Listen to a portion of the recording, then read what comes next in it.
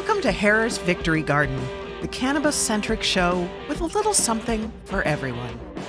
Herer'S Victory Garden is brought to you by PodsquadPDX.com, painless podcasting, by the Narrowband Broadcast Network, NBBN, the focus is on you, and by the support of our listeners and subscribers through Patreon. Patreon, create on your own terms. On this episode, Chris can't help but keep taking it out and looking at it.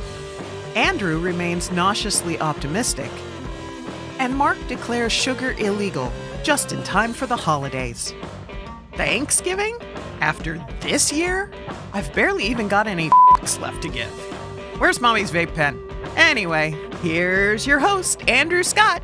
Hello and welcome to this special edition of Herer'S Victory Garden Vote 2020.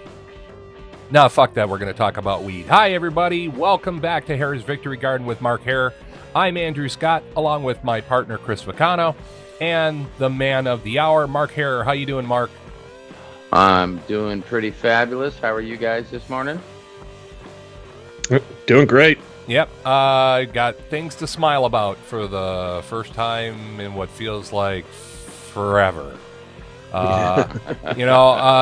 Everybody has been following along for the last week about the vote. The vote is done. We have a president-elect in Joe Biden, and our first, she's breaking a lot of glass here. Our first female executive, our first woman of color as an executive in the United States, and the first Asian American. Yeah, Asian American, Kamala Harris. And the first one generation child of an immigrant. That's right. Thanks for bringing that up. I tend to kind of overlook that. She's first generation American. Really, no matter where you sit on the political spectrum, I think that this is cause for celebration. This is a way for the world to look at us as America growing again. Really, frankly, we've been behind the times when it comes to female executives. So many nations around the world have had female representation in their executive branch, whether it wind up being Theresa May in the UK or Angela Merkel in Germany or New Zealand, or, we've been behind the times, and it's really nice to see us getting caught up in that regard. Even thinking back to the late 80s, Corazon Aquino in the Philippines. Oh, true. I mean, we like to kind of Americans kind of like to look down their sleeve at the Philippines as being a little bit, maybe sort of backwards and not quite as progressed as we are. But wow, they're ahead of us by decades on that matter. Absolutely right. And so we're not going to spend a whole lot of time talking about who's president, because you've got 8,274,329 different vectors to listen to people talk about the presidential race right now. We're just here to say that was a thing, and now it's done. And it's going to be, as all of us suspect, it's going to be an interesting transition of power. I think that's the most neutral and polite way to say it. I think the only thing that we want to say here from Herer'S Victory Garden is we're glad that you voted. More people voted in this election than any other election in history, both by percent and by sheer numbers. Yeah, I just looked up some numbers. This is really interesting stuff. So in the U.S., as of 2018, there were approximately 234 million eligible voters. Okay, the U.S. This population. Year, 2018. So this year would be roughly comparable, maybe just a little higher. What was that number again? 234 million. 234 million out of a population of roughly 360 million. Actually, 328 million is the number. Yeah, is the number I found. So it's approximately 2/3. Now, looking at this year's election, we had close to 150 million participants. Wow. That's nearly 2/3 of the eligible voting populace. That's pretty impressive. Yeah, I mean, that's progress for the United States. Yeah, for a nation who historically kind of throws up its hands at elections and goes, does it really matter? This is the first time in a long time where I felt like the population realized, this does matter. And throw on top of everything the fact that we're in not only the midst of, but we are on an upward swing when it comes to the coronavirus pandemic.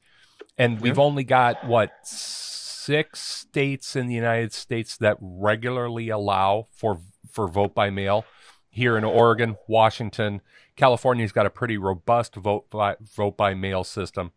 But it's new to most of our country, vote by mail, and we won't even go into pitching vote by mail nationally. But for that many people, well, it's okay. It's easy for us to sit back and kind of laugh at the rest of the nation because we're just like, I'll vote. Okay, make sure this gets out in the mail. I think that's 22 years now. 1998 is when that was enacted. Yeah, in Oregon.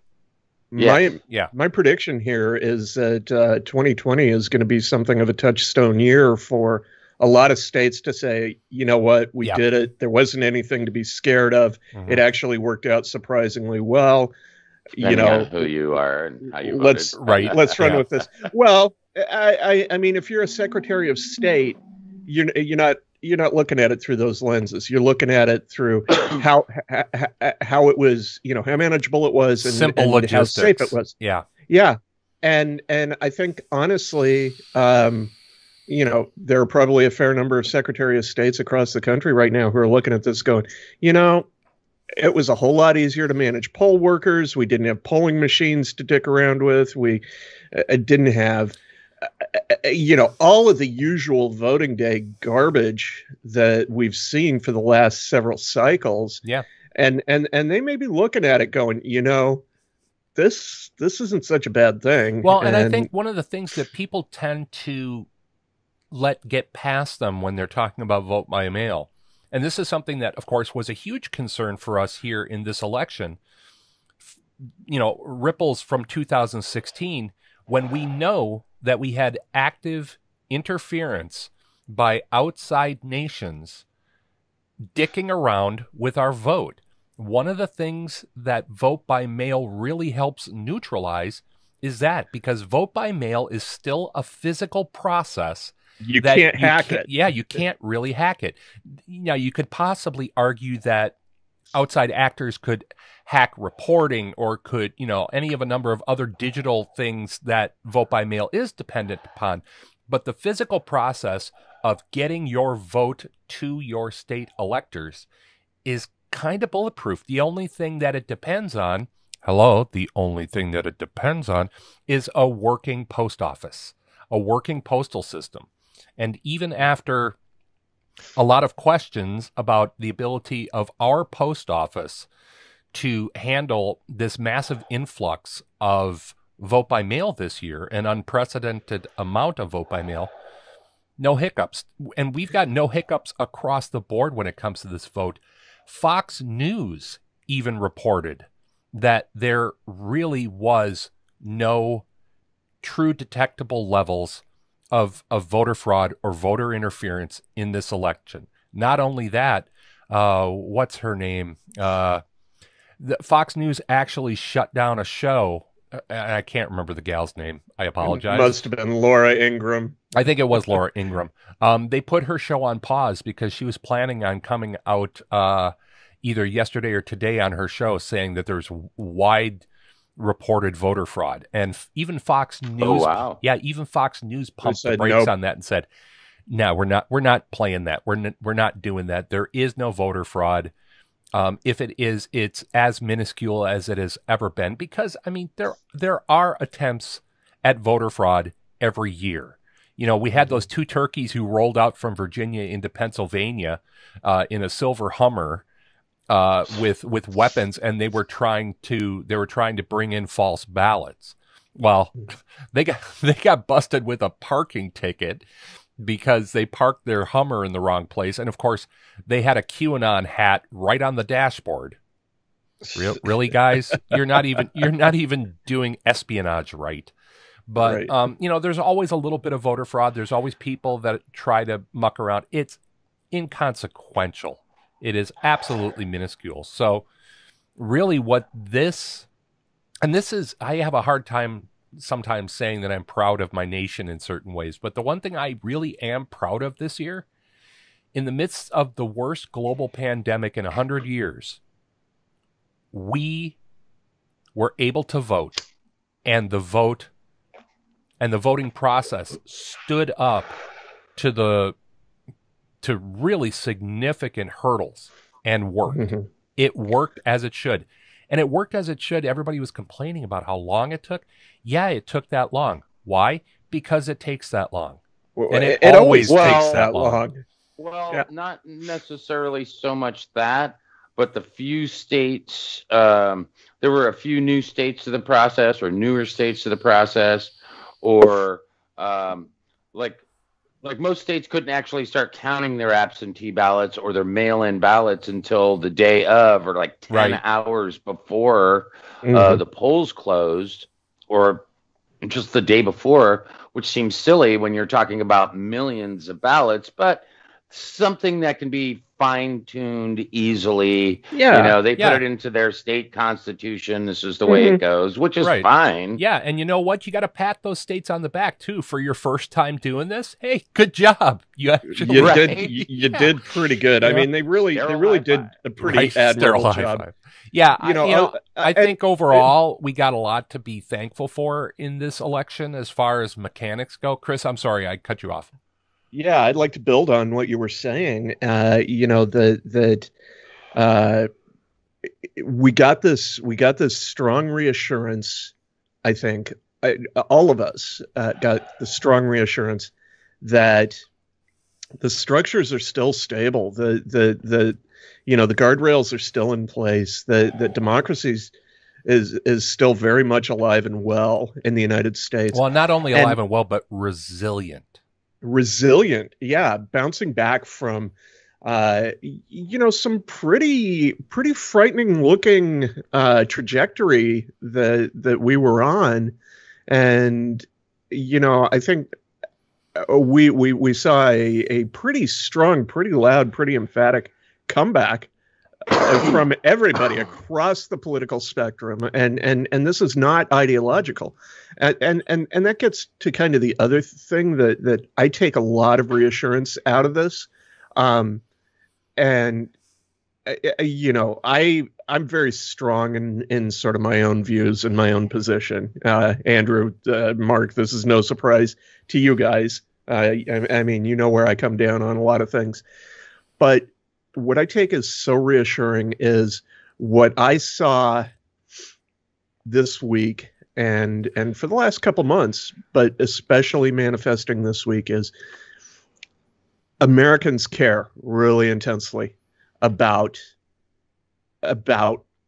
America and about their views. And yeah, our views, a lot of times they're in direct opposition to each other. A lot of times they're in conflict. A lot of times we're up in each other's faces screaming and shouting, and it's drifted into a direction where it's gotten maybe a little too hot. But the fact that people took that risk, figured out or made the effort, spent the energy to figure out how to do it safely, how to get their vote in and have their voice heard and express their position, I take a lot of comfort in that. I'm frustrated that nearly half of America sees things in a very, very different way than I do. But at the same time, I mean, that's America. I mean, that really is America. I agree, Mark. That is the beauty of America. Yeah. That you can, generally speaking, you can worship any god or goddess that you like in America without fear of prosecution or being held down in any way, or being, I don't know, racially profiled, as it were. I think there's a lot of good that came out of this year in many ways. I mean, there was a lot of negative, a lot of bad things that happened, but bad things happening are the only way really to figure out how to turn that negative into a positive for the future. I mean, fire departments around the country are probably figuring out how to upgrade their facilities and do the right thing next time, or be better equipped, or better on the response. So as bad as this year was, we all learned a lot. Yeah, exactly. Exactly, Kenny from South Park. We all learned something today. I agree. I agree with you both. And, I think that the takeaway for me is that it, again, is one of resilience, that at the worst time in our lives, I'd argue, the mechanism still worked, and the mechanism bended but didn't break. And I think the one thing that I've got from this that is my feel-good story is in Philadelphia, a bunch of I guess I don't know if they're protesters or supporters, but they're standing outside an election center, and the postal van rolls up, and the crowd erupted in applause for the postal worker bringing in postal ballots to be counted.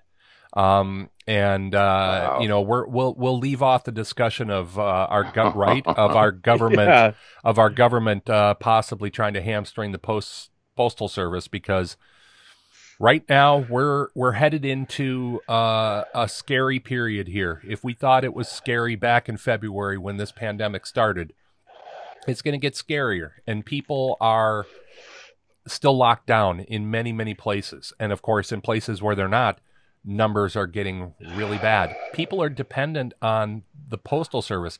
I don't necessarily like it. People are dependent upon Amazon. I mean, I get Amazon at least 2 or 3 times a week just for like things that I would normally just pop out to the store to get. We need to look at these people who are doing this work and be truly grateful, whether it's them delivering you your prescriptions, whether it's delivering you your new bidet, or whether it's them carrying your vote, or like me yesterday, new windshield wiper blades. I mean, normally would have been things. Why the hell do you need those? Where are you going right now? Well, but have you heard the wiper blades on my car? I mean, it's like first world problems. Anyways, listen, we're going to take a break. We will be right back, because we've talked about the president's stuff. We got other stuff to talk about as far as the vote 2020 goes, and we'll do that when we come back in just a minute at the Herer'S Victory Garden podcast featuring Mark Herrer. I'm Andrew Scott. That's Chris Vacano. We will be back in just a second. That was a nice tight 15 minutes worth of talk. And we didn't scream too far afield. Anybody need to take a quick break or anything? Anything? I'm not taking another cup of coffee real quick. Come on, Herrick, get your shit together. Shit together. Hey, everybody. Andrew Scott here, the host of Herer'S Victory Garden podcast. Have you got a question for Mark Herrer? How about a topic you'd like to hear us discuss? Go on and give us a shout at talkback@hvgpodcast.com. If we can include it in the podcast, we will. Again, that's talkback@hvgpodcast.com. And as always, don't forget to click like and subscribe. Now let's get back to the show.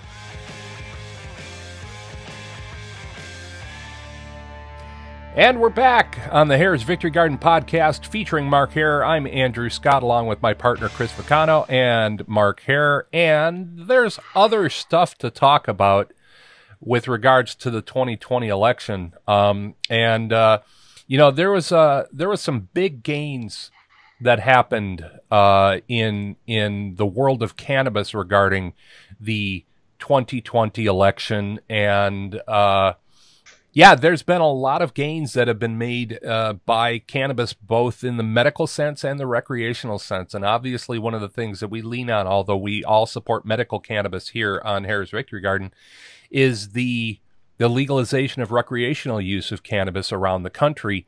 We've got a number of states in the 2020 election that have passed measures allowing for recreational use or commercial sales of cannabis around the country. The two biggest ones, we've got Arizona and Montana and New Jersey and South Dakota have all cleared cannabis for adult use, and that brings the total number of states that have approved it for recreational use up to 15. Yeah, exactly. But, Arizona by itself, Arizona and New Jersey, they're predicting within a couple of years of this legalization move, you're talking about billion-dollar markets in recreational and commercial cannabis. Having done my first 2 years of college at Arizona State, I can attest to the fact that there is a huge market in Arizona. Well, I think one of the other things that I'm interested about is, here in the Pacific Northwest, and Mark, you can speak to this specifically, having worked in the commercial growing industry here in the state. There are times where we tend to struggle a little bit here in the Pacific Northwest with our weather and the ability to grow large crops outdoors. Boy, you ain't going to have that problem in Arizona. I am really looking forward to seeing the infrastructure that gets developed to commercialize on cannabis in some place where they got nothing but sun. I mean, I think Arizona, last time I heard a number, I think Arizona only clocks about 80 days a year with measurable cloud cover.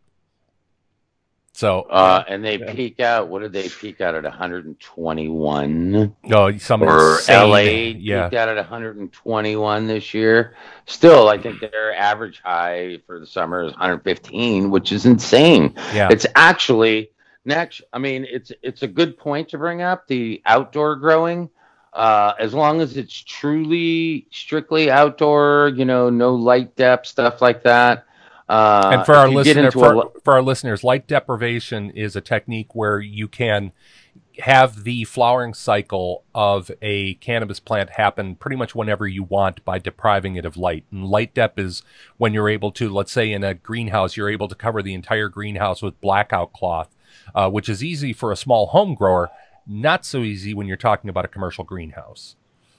Yeah. So, with an outdoor / light depth situation, in heat like that, you would have to spend so much money on air conditioning to keep the plants at, a reasonable 85-degree max, 75 to 85 is like ideal indoor grow temperatures. So, it would have to be strictly outdoor, but the weed they would grow. Good Lord. Oh, my Yankee.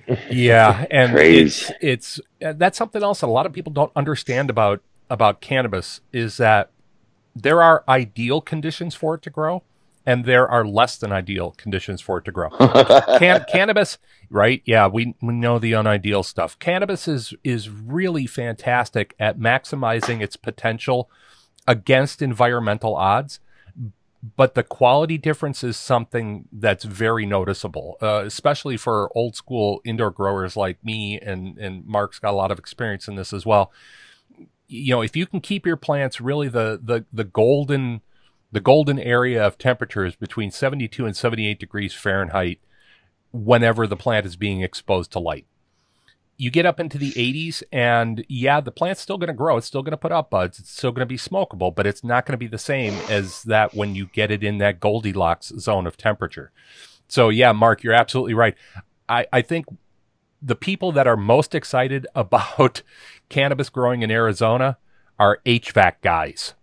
Because they are going to be busy sons of guns. Yeah, right, and the power company. But Arizona. One of the other interesting things about Arizona is that it's very progressive when it comes to alternative energy. So, but it's going to be interesting to see what commercial growers do with things like photovoltaic solar energy.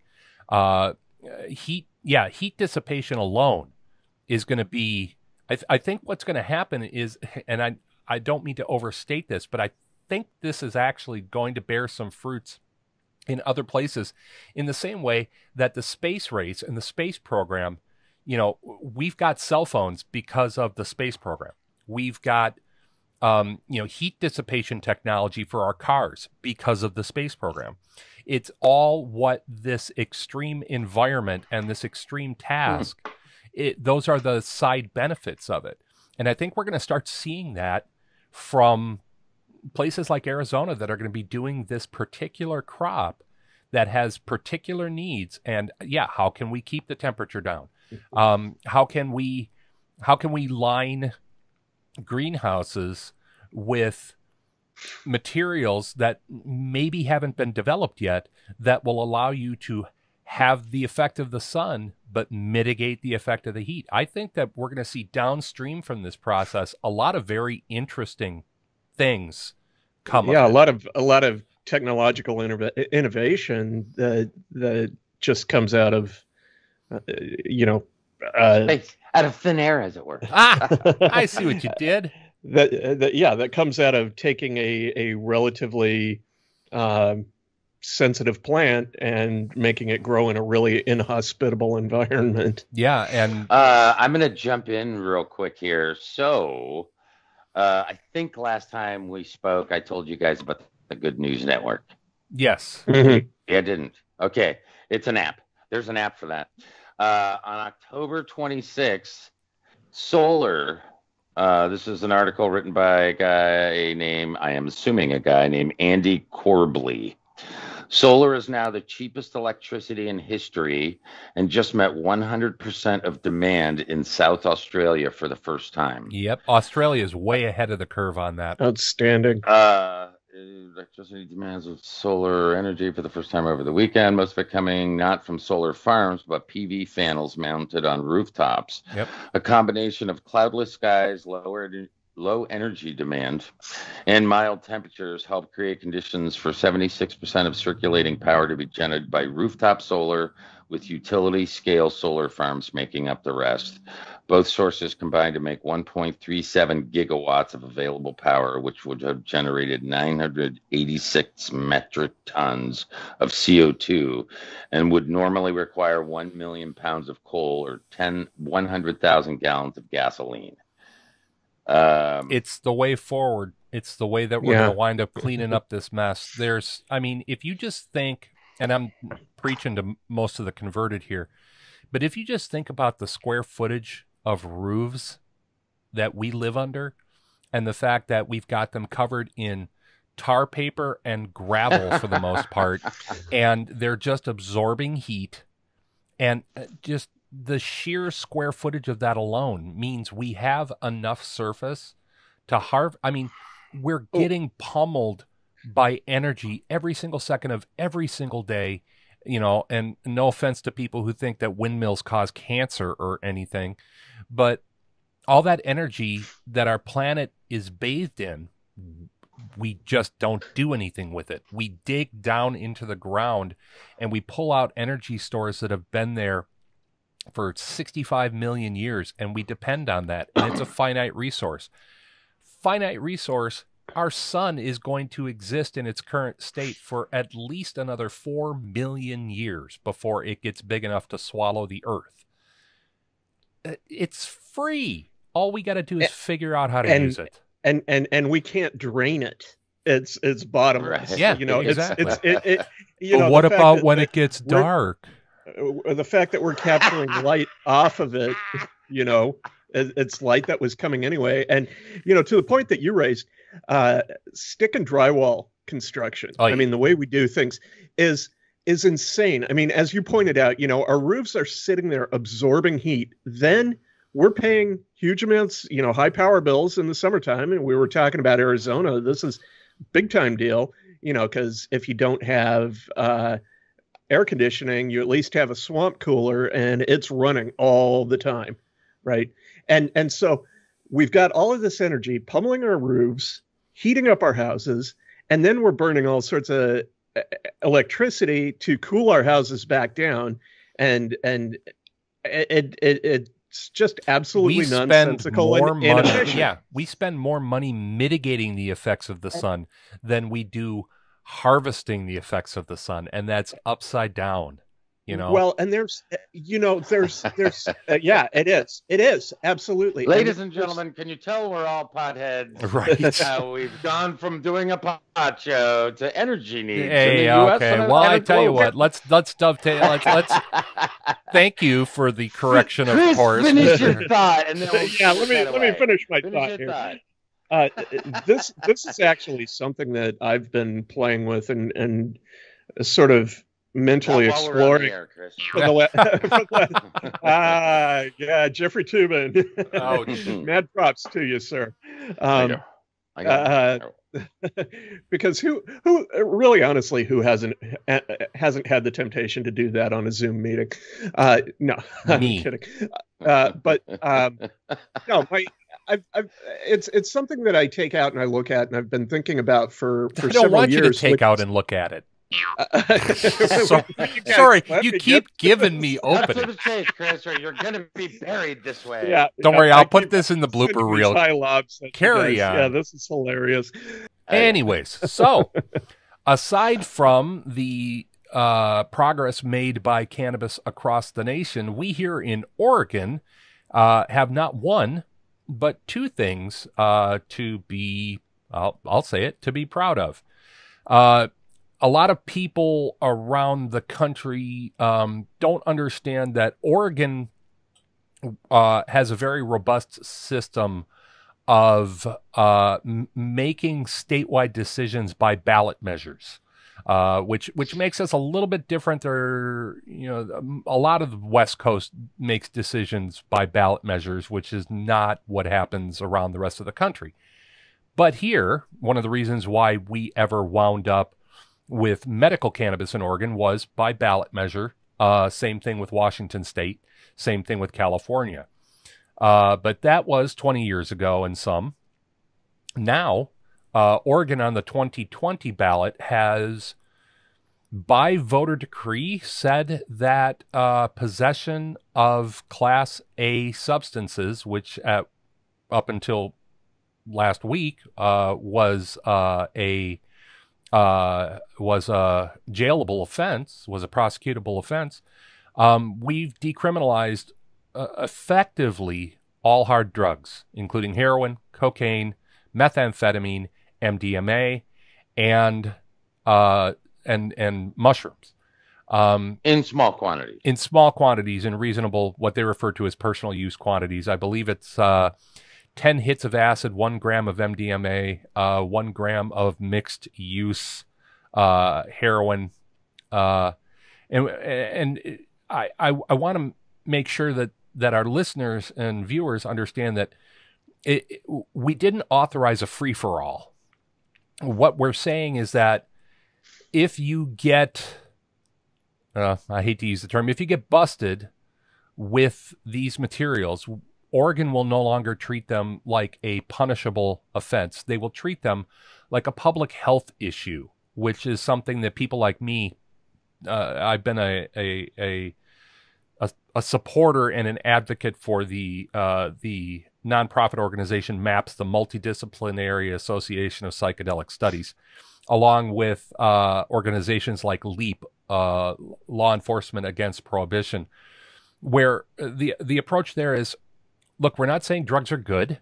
We're not saying drugs should be everywhere for all people. What we're saying is that we need to stop treating drugs, drug possession and drug use as a criminal, a law enforcement issue, but and rather like a public health issue. Yeah, and one other thing that 110 provides for is the establishment of addiction recovery centers. Yes. So that it doesn't just change the law and say, okay, we're not gonna chuck people in jail anymore. It actually sets up that they've got somewhere to go. Yeah, what it winds up being now, if you are caught in possession of any of these things in any of these amounts, Instead of it being, and I believe that in Oregon, possession of heroin was Class A, you were going to see fines in the range of $4,500 and the potential to wind up with a year in jail. Now, what it will be is if you're caught within the personal use possession amounts, you will either pay a $100 fine or you can opt to go to a drug education center and a drug use recovery center, and you can take a class there to mitigate that fine, replace that fine, and you will be given the opportunity and the community resources to pursue recovery if you so choose. Wow. And so, the resources part that's important. Exactly. And / money. And well, what's good about that, though, is that 110 takes into account the cost of those centers and builds those costs in, where we're not just going to say, and you can go find yourself some recovery. The resources are built in, where every community, every jurisdiction will have a mandated and supported recovery center where people can go and get help if they feel they need help. Now, I mean, there's some argument that a lot of people are going to say, I don't need help. Frankly, I understand that. There is a growing movement within psychiatric circles that acknowledges that many people can choose to use substances and not have them interfere with their life, not have them interfere with their employment, carry on about their day. This is really a movement now that is starting to acknowledge that legislating people's states of consciousness is probably not the way to go. And, we can talk all we want about, all three of us grew up in the DARE generation. And it accomplished, well, I was going to say it accomplished nothing. No, what it did was it accomplished a lot of drug addiction, because the forbidden fruit syndrome of don't do this, never do this, that set generations of kids out looking for experiences that were overhyped, and, people cracking eggs in frying pans on television and shit like that. It didn't work. It's a massive failure. And many, many, many law enforcement agencies were the most vocal supporters, saying, we're not doing any good here. All we're doing is shoving a lot of people into jail when they harmed no one. Arguably, they might not even have harmed themselves. And that's really significant to me. That view is starting to grow, where people are realizing not only is this not effective, but these drug enforcement policies disproportionately affected people of color, and people in low income brackets that didn't have the financial resources to get good representation in court. Their accusations against them might have been spurious in the first place. It disproportionately harmed the Black community, the Hispanic community. Do I want El Capo and a bunch of drug kings in jail? Yeah, probably. But what would really help is understanding and accepting that people want to take drugs sometimes. They do. They have all throughout history. Taking it away from the crime and punishment backbone of our society and turning it into a public health issue, where we can then talk about things like harm reduction, danger mitigation. If you choose to use these things, how can you use them and not harm yourself or harm other people? And provide an avenue for those people who do feel that their use has gotten out of control. Provide them a way to seek help that doesn't stigmatize them. Their possession will not be reflected on things like job applications, criminal records that are... Okay. I'm sorry. I'm just visualizing all of these other things that people who don't, let's say, necessarily take drugs, but they all have their drug that they're into. Oh, so I initially visualized a guy who works out too much, right? You know, and they're like, okay, we're going to send you to therapy for this, as long as, and I'm all these descriptions and parts of this law that are going to be enacted in Oregon are awesome, and I'm applying them all to this guy working out. You know, as long as you're not hurting yourself or other people. Put the barbell down. Put the barbell down. Walk away. Step away from. Yeah, and that you know, that is one way you could go with it, and yeah, it's terribly amusing to think about. There are models for this that work. What I'm saying is everybody has their addiction. Yeah. So, and it doesn't have to be drugs. And think of all the kinds of addictions that are not drugs that have ruined relationships. Oh, sure. I agree. Like video games. Porn. Playing video games. What exactly? Yeah. Porn, you know. And that's just, I think that's an interesting point, Mark, that you bring up, is this difference between legislating against drugs versus legislating against addiction.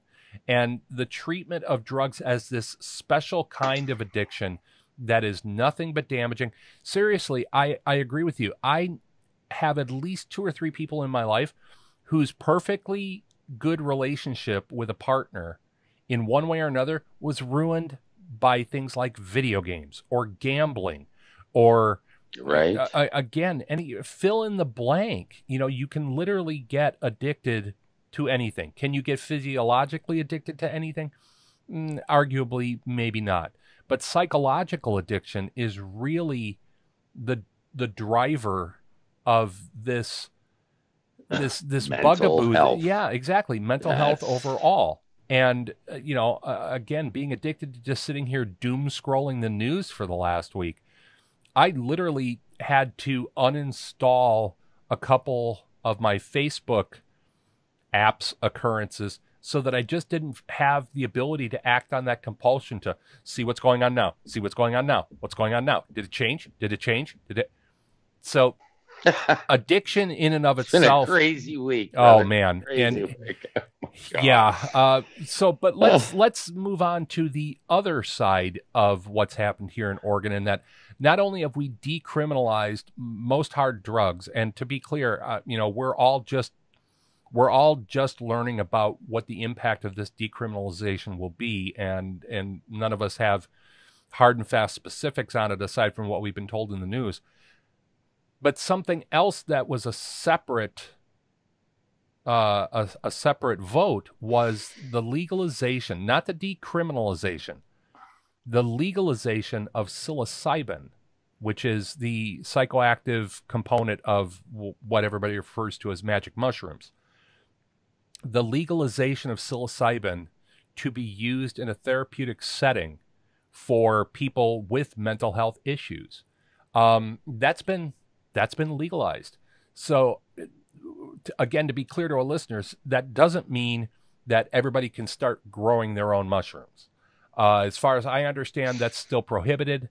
And even though mushrooms, and this is where things get a little bit confusing, where mushrooms are one of the prohibited substances that used to be illegal, possession of mushrooms is now decriminalized. And this whole movement has really blossomed now. And not only has it blossomed for treatment of things like cluster headaches, some of the other really significant things that we're finding over the years that psilocybin is very effective at are things like PTSD, end-of-life cancer therapy, not to mitigate the effects of cancer, but to make people feel better about the life that they have now and to effectively be okay with dying from cancer. The studies alone on the use of psilocybin for clinically resistant depression are massive.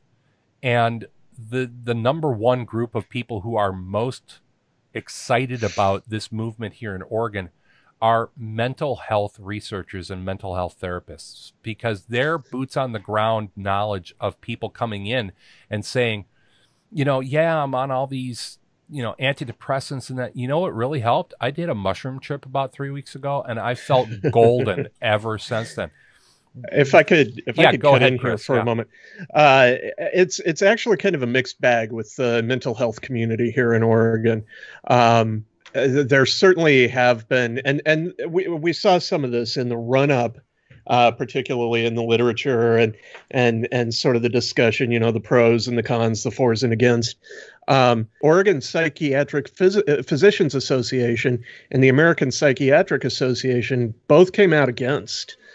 Saying that, and this is where their argument was a little bit absurd, because they came out saying there wasn't enough data that supported the use of psilocybin to treat any sort of mental illness disorders.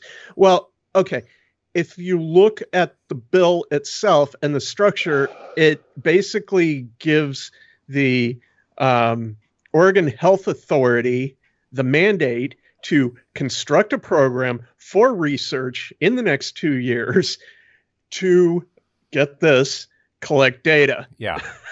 Yeah, we're essentially saying, hi, we're your data collection point. We will be using our state as both a testing ground and a data collection point in order to have this data that we will be able to look at to see if there is therapeutic potential here in the future. And it's very similar to what happened, 4 years ago, when MDMA, methylene dioxymethamphetamine, also known as ecstasy, was given breakthrough status by the FDA for use in clinical resistant depression, as well as the treatment of PTSD.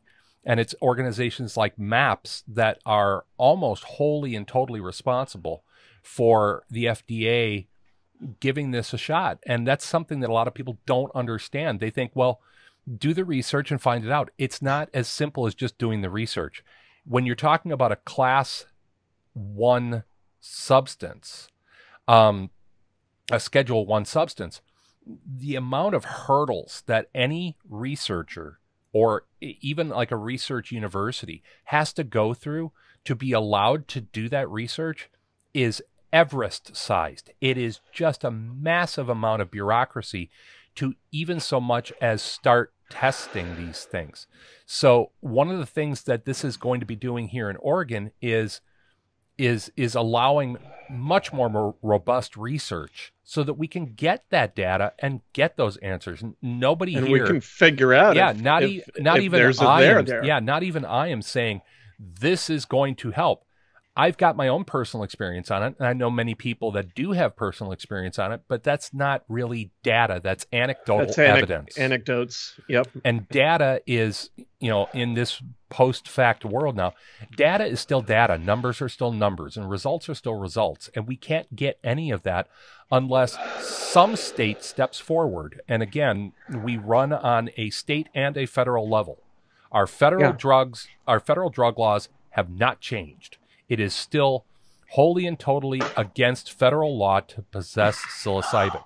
But here in Oregon, our priorities as far as the law goes, manpower, is just, we're not going to be doing that. We're not going to be hunting people down for an eighth of shrooms.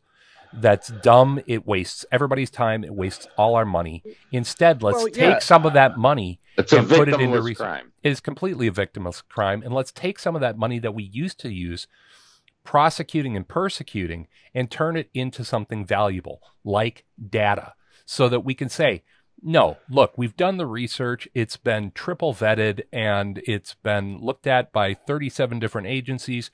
And you're not going to melt your brain with psilocybin if you do it reasonably. And not only that, if you are really that depressed, head over to this clinic and work with a good licensed clinical social worker or somebody else who's been vetted and has the ability to provide this for you in a therapeutic way, in a therapeutic setting.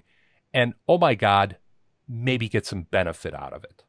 This idea that we demonize things and not behaviors is one of the ways that we've gotten into this mess we have with this incarceration nation of just pumping people into our prisons because they wanted to change their minds. And that's only... They should outlaw sugar.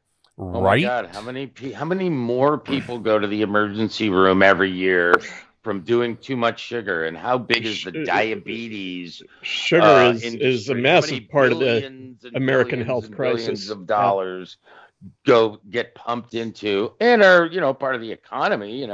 There's a need, you got to fill it, and somebody makes it and they sell it to whoever needs whatever. Yeah, nobody says sugar is supposed to be outlawed. What are you going to outlaw cereal? How many kids in America don't you dare? Right. Yeah, don't touch my cereal. I still miss cereal. Fruity Pebbles. Anyways, we are going to take another break here, just from all of us here at the Herer'S Victory Garden podcast. Thanks for joining us. We will be back in just a few seconds. I'd love to say 2 and 2, but I think Chuck Woolery's a douche. We'll be back in just a minute.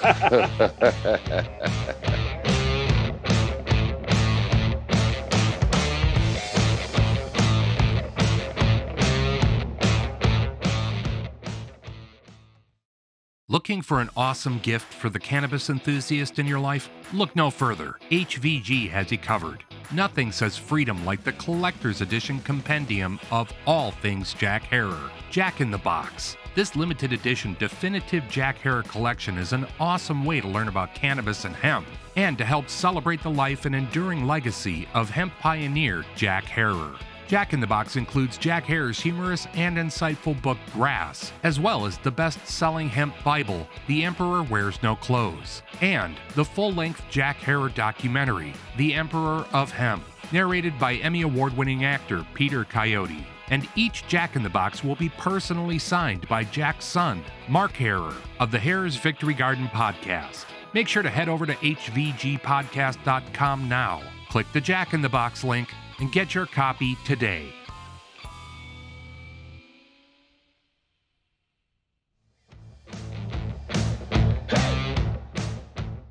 And we're back at the Herer'S Victory Garden podcast featuring Mark Herer. I'm Andrew Scott. That's Chris Picano, and that is Mark Herer. And as Mark was just mentioning off air, we're turning into the Kings of Running Long. But a few things happened over the intervening time between this episode and the last, and we had a few things to talk about, but we got a lot to be thankful for, and we're heading up towards that time of year. It's definitely going to be a, let's call it, unique Thanksgiving, but let's do a quick roundtable about thankfulness. I'm thankful more than anything, as we touched on earlier, that while I'm thankful the election's over. And I'm putting over in air quotes here because we all know how this is going to drag out for a little bit, but I'm truly thankful that this election proved to the world that our mechanism of democracy still works, is resilient, and can get the job done even at the worst of times. I'm thankful for the health of my family and piles of other stuff, and I'm thankful for the people of Oregon for seeing through a lot of smoke and going, no, we need to change the way we do things as far as drugs go here in this state, and we're going to lead the way in what I hope to be a wave of reform that follows in the same path that the legalization and decriminalization here of cannabis did for the rest of the world. Chris, give me something that you're thankful for. So yeah, I'm thankful that we're into November and 2020 is almost over, and that for the most part, we've all survived. But really drilling into that, I'm thankful that this is a year that has really, really tested our mettle collectively in a lot of different ways, and as world citizens, right? As world citizens, absolutely, not just Americans, not just Oregonians, worldwide.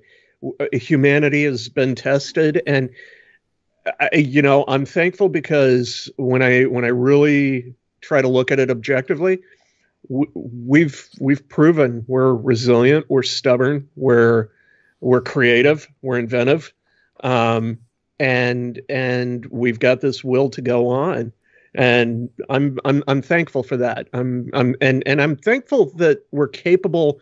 The other thing I've really seen this year is we are capable of incredible acts of kindness and generosity and heroism, just by being ordinary people. Yeah, we still have the capability of being our best selves and being our better angels. Mark, what do you got? You know, one thing Dad always told me is, and he told everybody, he says, if you don't vote, you're not entitled to an opinion. So I guess I'm kind of thankful that people, no matter what you vote for, that you registered to vote and you voted. And we may not always agree or even see eye to eye, or might not even like each other, depending on how you vote and what you believe. I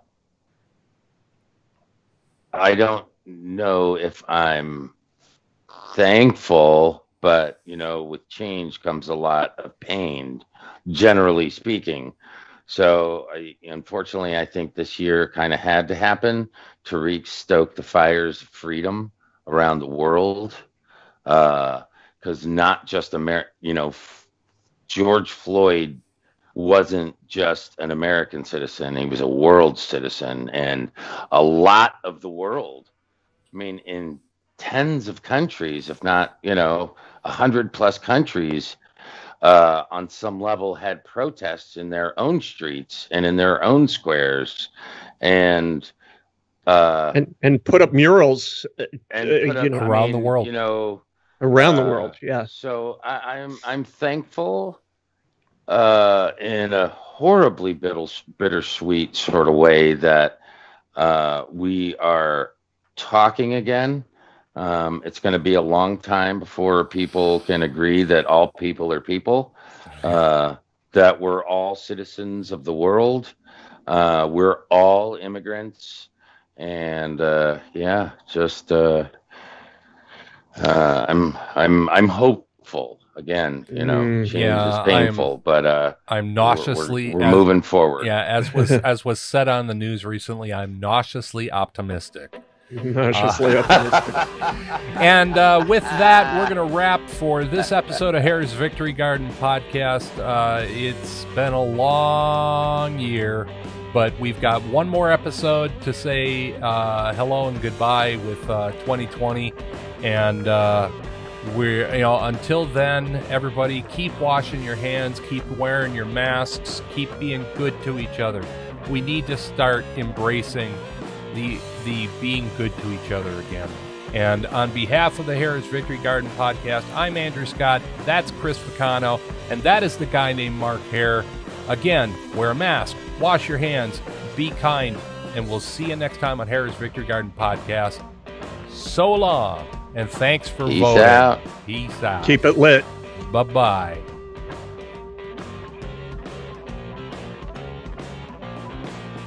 You've been listening to Herer'S Victory Garden, cultivating freedom since 1973. Herer'S Victory Garden is a narrow-band broadcast network production in conjunction with PodSquadPDX.com. Andrew Scott, executive producer. Chris Vicano, associate producer. Website design and maintenance, BCS Creative, Chris Vicano, webmaster. Music, courtesy Ron Kajawa Music. Online at ronkajawamusic.com.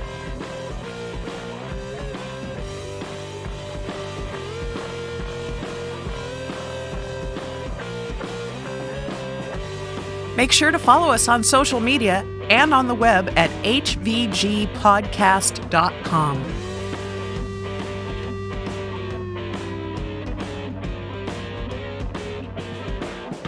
On behalf of the boys, I'm Heather Chamberlain. Thanks for listening. NBBN. The Narrow Band Broadcast Network. The focus is on you.